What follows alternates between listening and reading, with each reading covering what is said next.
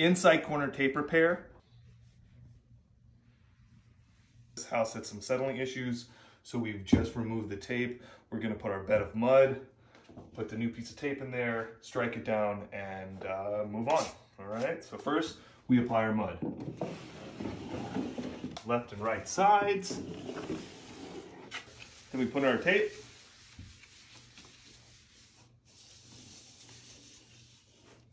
Once the tape's in, we strike off our excess, doing one side at a time. Don't play with it too much.